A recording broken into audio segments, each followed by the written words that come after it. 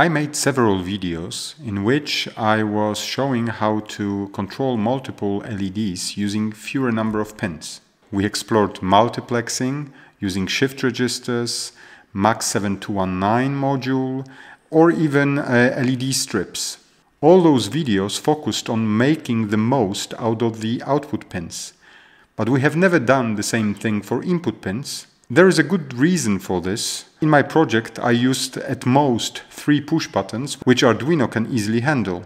But let's imagine we are having much more push button switches to provide input to Arduino. This video is going to guide you through the options available to you when dealing with large number of inputs. Sounds interesting? Stick around.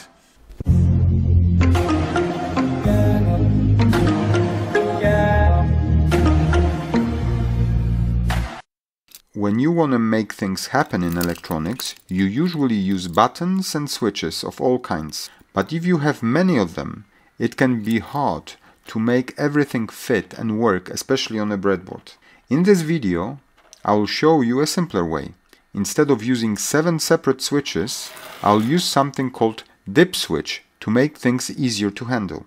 A dip switch, short for dual inline package switch, is a manual electronic switch that integrates several switches, 7 in case of this video.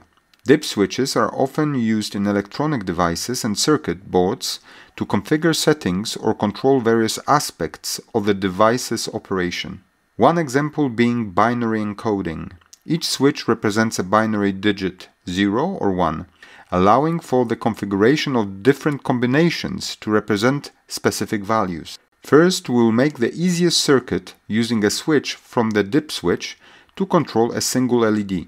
You will need a 5-volt power source, and the positive side connects to the LED's longer leg through a resistor. The shorter leg of the LED is connected to one side of the dip switch. The other side of the dip switch is connected to the negative side of the power supply.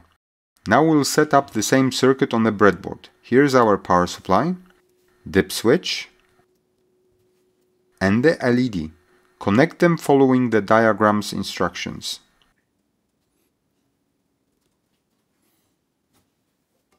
Now let's apply power to the circuit. As you toggle the first switch, you will notice LED turning on and off. To use all 7 switches, you could connect 7 LEDs the same way. But let's try something more exciting. Instead, we'll use a common anode 7-segment display. This means we can still control 7 LEDs that form the display. Using this display, we can input more meaningful information using the dip switch. To keep things simple, I'll use a single resistor in the circuit. Typically, we'd use 7 resistors, 1 for each segment. In our setup, we ground all the switch legs on one side, and the legs on the other side connect to pins representing individual segments. This approach allows us to create a display that changes based on how we set up the switches. So instead of just turning LEDs on and off, we can now create patterns or numbers on the 7-segment display with a dip switch. Let's set up this circuit on the breadboard. We'll remove the LED and current limiting resistor. Here is the 7-segment display. The middle pins at the top and bottom of the display are common anode pins. We'll connect the current limiting resistor to the top one. For better visibility, I have already connected segments C, D and E to their corresponding pins at the bottom using custom jumper wires. Now with standard jumper wires we can connect the remaining segments A, B, F and G. It's time to ground all the pins on the other side of the dip switch. By toggling the switches, we can display different digits. For instance, with switches 1, 2 and 3, we can light up segments A, B and C to display the digit 7. Now let's turn on segments D and G with switches 4 and 7 to display digit 3. Next, we'll turn off segment G and turn on segments E and F with switches 5 and 6, showing the digit 0. One more. We will turn off segment A, turn on segment G, and then turn off E and D. Oops, wrong switch. That's it. We have successfully displayed digit 4. However, my channel revolves around Arduino. So where does Arduino fit into this scenario? We can place Arduino between the dip switch and the components we want to manage. Let's revisit the simple example of controlling a single LED. In this setup, we introduce Arduino into the circuit. For LED connectivity, we connect the anode through current limiting resistor to the digital pin that will control the LED, and the cathode goes to Arduino ground. Connecting the dip switch is a bit trickier. One side connects to the digital pin through which we input data to Arduino, and the other side goes to 5 volts. Turning on the switch registers a high signal, the 1, at the Arduino pin. When the switch is off, there is no signal, leading to a floating pin situation and potential noise. To avoid this, we pull the signal down to ground using 10K pull-down resistor. Now let's reflect this circuit on the breadboard. Starting with connecting the ground and VCC rails of the breadboard. The short leg of the LED connects to ground, while the long leg goes to digital pin 6. One side of the first switch connects to 5 volts, and the other goes to digital pin 12. With this setup, we can now write the code starting with dip switch and LED pin declarations. In the setup, we configure the dip switch pin as input and the LED pin as output. In the loop, we check the value at the dip switch pin. If it's high, we send a high signal to the LED pin, and if it's low, we send low signal to the LED pin. Now that I think of it, we can simplify this code. We can directly read the signal from the dip switch to the LED pin. When it's high, the LED will turn on, and when it's low, LED will turn off.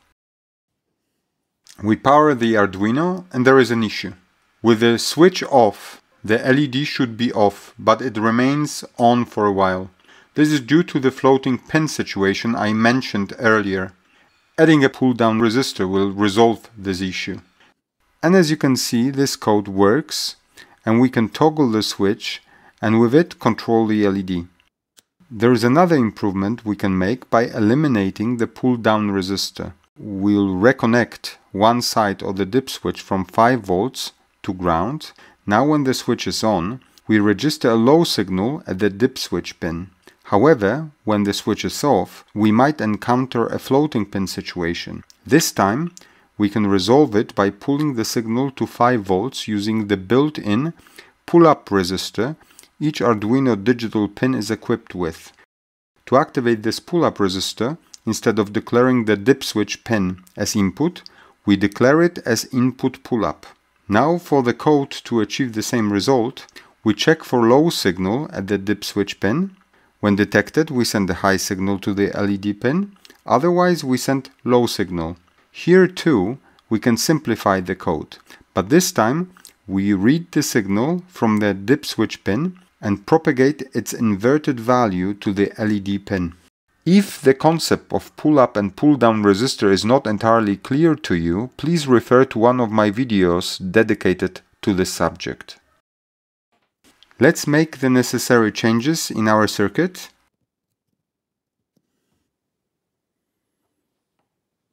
Let's configure the dip switch pin as input pull-up and load the code.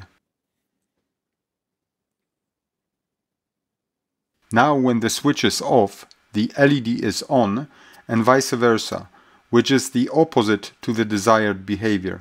To correct this, we can adjust the if statement in the code and reload it.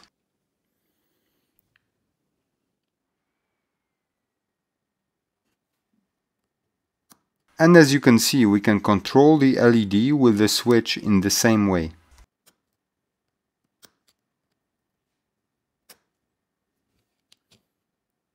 We can also use an Arduino to control a 7-segment display with dip switches. In this scenario, we also can make use of the built-in pull-up resistors by grounding the legs of all 7 composite switches on one side of the dip switch. The legs on the other side are then connected to Arduino digital pins that will be used for input. The anode of the 7-segment display is connected to the Arduino 5V pin, and the segment pins are connected to Arduino digital output pins. In the code, Whatever we did previously, we can extend for all 7 segments. However, I won't implement it as there is no significant added value or optimization when using Arduino. The microcontroller doesn't perform any sophisticated action, and we are nearly exhausting all available Arduino pins. What I'm going to do, however, is look at the binary to decimal encoder. Take a look at this table. Each row represents a decimal digit we want to encode, and the 4 columns represent the binary representation of each digit. These 4 bits can serve as our input values to display the corresponding digit on the 7-segment display. In this scenario, we achieve the same objective with just 4 pins. How will this approach affect our circuit? Let's eliminate connections to 3 obsolete switches of the dip switch. The remaining 4 are no longer linked to controlling any particular segment of the display. Let's build this circuit. I have already connected the Arduino's ground and 5 volts pin to the breadboard's ground and VCC rails. Additionally, I have grounded one side of the dip switch to enable the use of the built-in pull-up resistors. Connecting the display's anode to 5 volts, switches 1 to 4 to their corresponding Arduino pins, and each segment of the display to the appropriate Arduino pins. Please note that I have adjusted the pin assignment compared to the diagram for easier breadboard connection and better visibility. Now let's look at the code.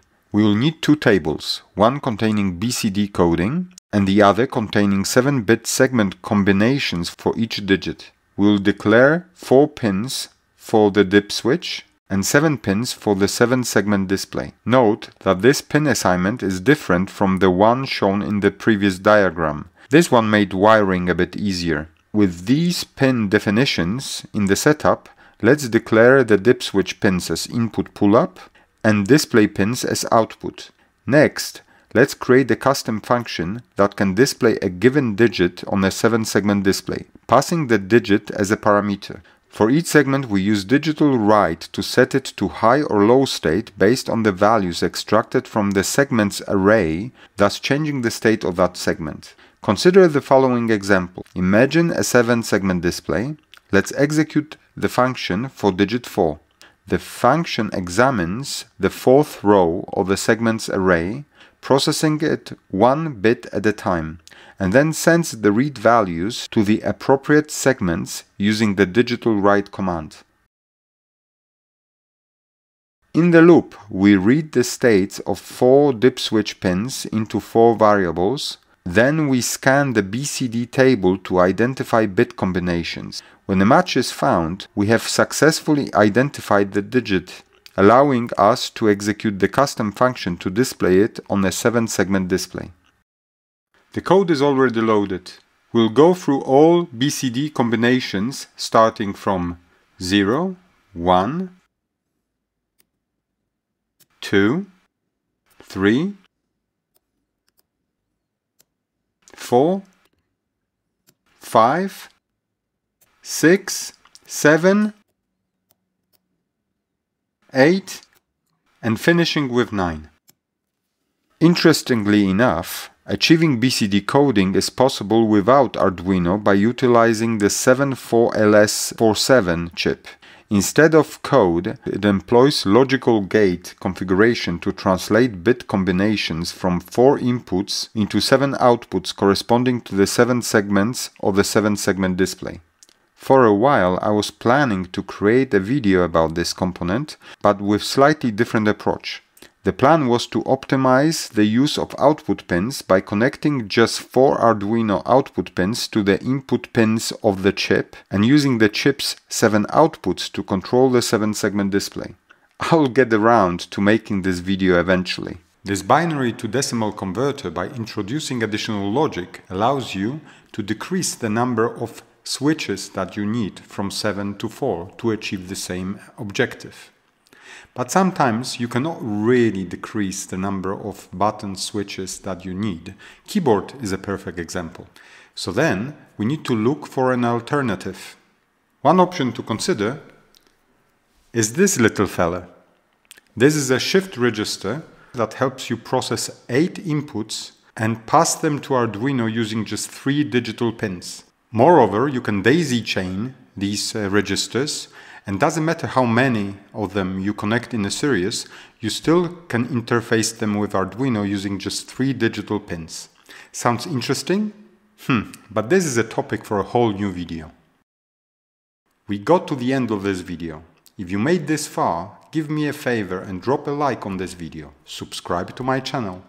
If you want to support me further, you can do it through Patreon, PayPal, or becoming my YouTube channel member. Think of it as buying me a cold one as a token of your appreciation. I hope to see you in my next video. Ciao!